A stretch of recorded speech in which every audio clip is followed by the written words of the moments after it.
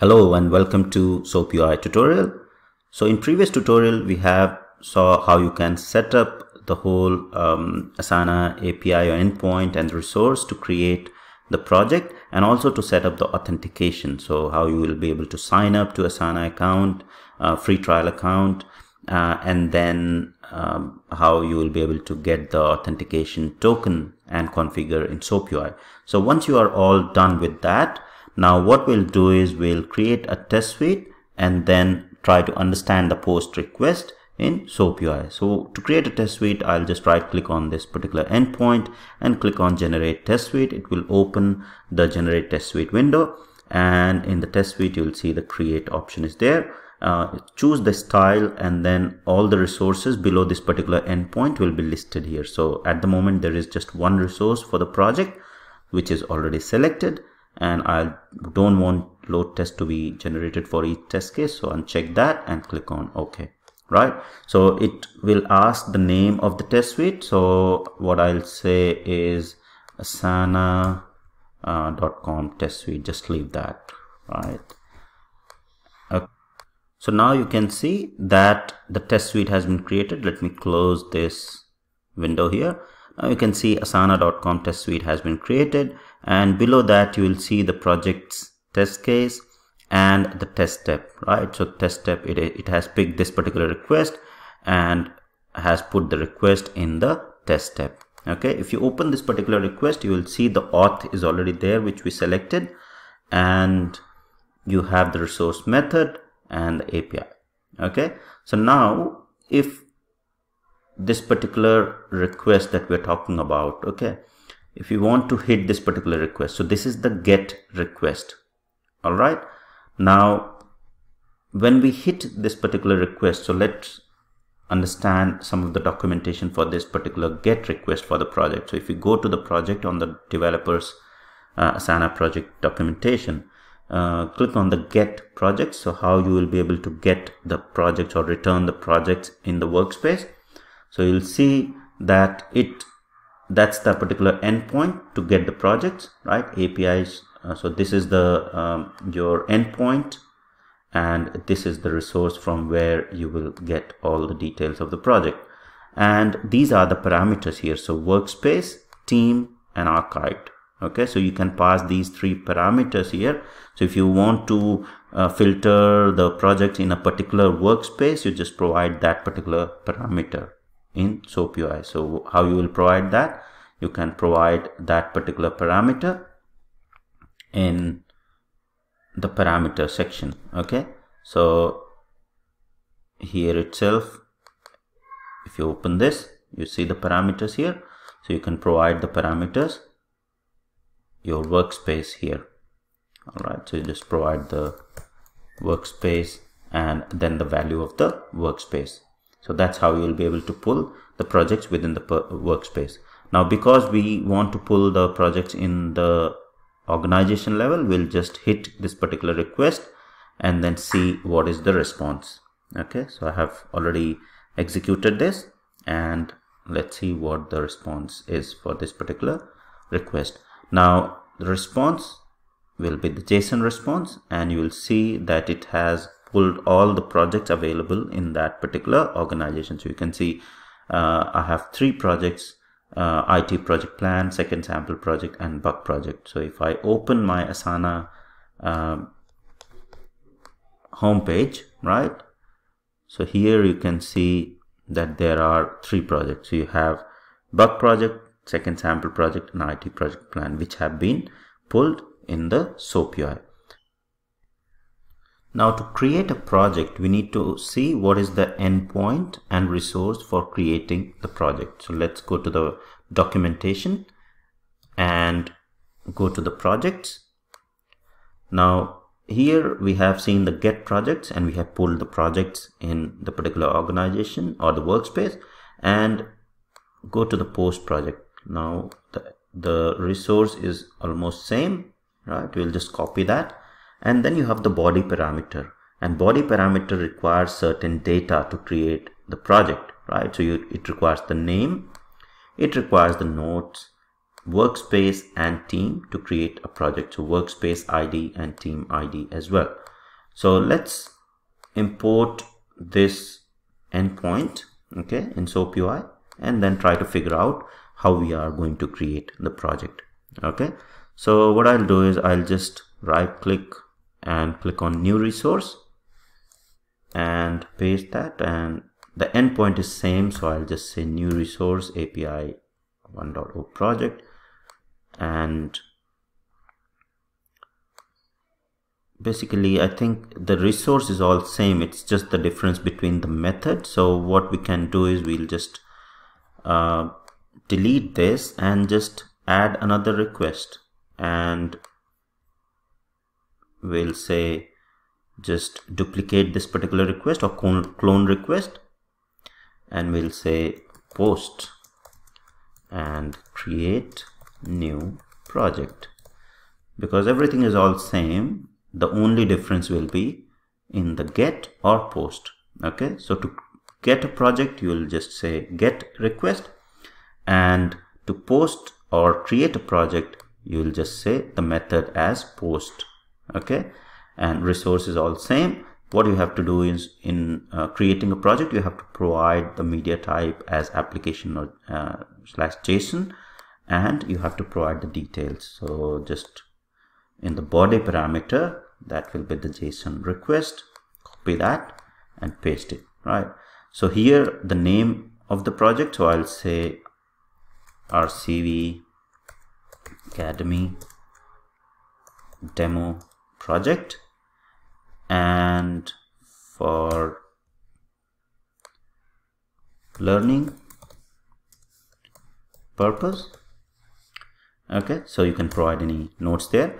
Now the third thing is the workspace and team ID, right? So this is what we need to figure out. Okay, so if we try to send this particular request and see what the response is, so that it will complain about the workspace and team ID not valid. So let's try and run and see how it is going to respond. All right, so let me post this particular request and see the response. Now in the response section you will see workspace not a recognized ID, right? So it couldn't recognize the valid workspace because 1331 is just a dummy data, and we need to find the actual workspace that is there for us to create a project. So when I have enrolled into the Asana account, right, so there is a particular workspace. So how to find that particular workspace is we just go to the documentation again and go to the workspace. Now in the workspaces we'll use the get workspaces endpoint. So you can see the endpoint is same. We'll just copy the resource, which is a bit different, and create a new resource. So I'll add a new resource because the resource is different. It's API 1.0 workspaces, and in the workspaces there is a get method. Okay, and then I have to set up the auth as well. So I'll set up the auth quickly. So I've set up the auth, and now let's run this get request and see what all workspaces are there. Okay, so let it finish. So it has finished. Let's go to JSON response and see that's the particular GID. So that's the workspace and the name and the resource type. You can see the resource type is workspace. So just copy this GID. All right. And then that's the GID that you need to paste in the workspace section, right? So now we have got the workspace. The next thing is we have to get the team as well. So team ID as well. So let's go to the documentation and search for teams. All right. Now in the team, how we can get the team GID? So getting the team with the team GID, that's the first request. Or we are more interested into getting all the teams in the particular organization. Okay, so this second one is we are interested in more because we want all the teams or whatever teams are available in this particular workspace or in the particular organization. So I'll just copy the resource, okay, and which requires the workspace GID. Go to SoapUI again and just say new resource. So right click on the endpoint and click on new resource to get the team ID, right? So that's the resource path to get the teams in the particular organization workspace. Click on OK. Now here you can keep renaming this just to make it more readable, right? So here we are having the workspace GID, and then we have to provide the value for the workspace. So workspace we have already found in the previous request. Let me copy that from the response and paste it here to get the team IDs, right? So this is the workspace ID we have got from this particular workspace get request, right? Just copy that, open the team ID, and in the workspace GID provide this workspace. And now what will happen is all the teams that are below this particular workspace will be displayed. Okay, prior to this you need to configure the authentication as well. So I'll quickly configure auth and run this particular request to get the teams. So once you get the team ID, then that team, the particular team ID you can use to create the project in a particular workspace. So the request has finished successfully. Go to JSON response and you can see there are two teams available here. So RCV Academy team and IT updated. So what we'll do is we'll create a new project in RCV Academy team. All right. So we have the workspace ID and then we have to provide the team ID as well, or we have to provide which team will be associated with this particular project. So let me copy that and go to this post request again. And in the post request, provide the team ID. So now we have all the required data to basically create a new project in this particular workspace. Let me delete this parameter. We don't need this. All right. So let's run this post method and see that the project gets created successfully. Okay, so the request has ran, and let's go to JSON, and you can see that the response contains all the required details for that particular project. So that's the GID for the project, right? And it shows the resource type as project.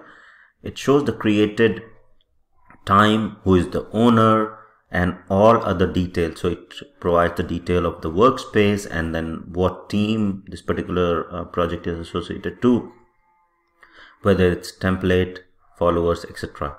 So that's the response that we have got by sending this post request. Now let's go ahead and verify in the UI that this particular post request got successful. Okay, so here just refresh the home page. Okay, and just refresh it and see a new project got created successfully.